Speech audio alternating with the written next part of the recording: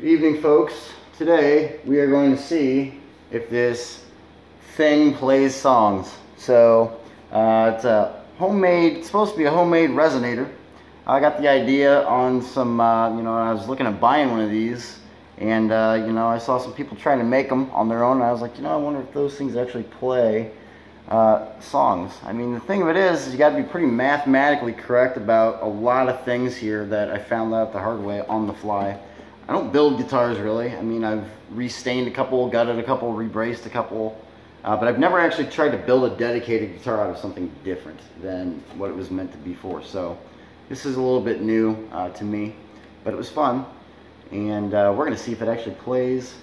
We're going to see if it does its job. So I wanted to see if I could build a resonator out of household items. You can see I've got an Angel food cake pan here, right there in the middle. And then I've got a lid from a canning set that I found at Rural King for like, $4. So not a whole lot of money in it, ton of time, but not a whole lot of money in it. And I figure, hey, if it doesn't play, you can hang it on the wall. It'd be a nice looking wall piece. So we're gonna find out right now. I don't know any dobro style songs really, because I don't have a slide anymore. But one song I know that's recorded in dobro is on a dobro style guitar like this. Is Bon Iver's Skinny Love. So we're just going to play a quick minute long version of that song and see if I didn't really know where to strum on this thing. I'm going to guess it's probably somewhere right in there, but I'll find out. Play a minute long, see if it holds a tune, and then leave a comment if you think it sounds good, and we'll go from there. Chili.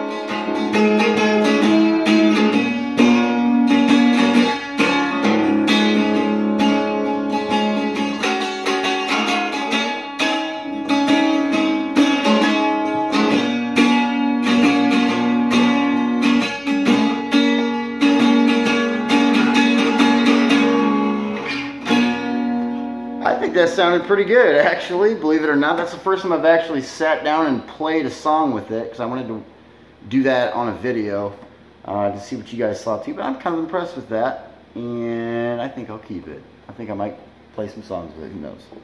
But yeah, fun project, and let me know what you think.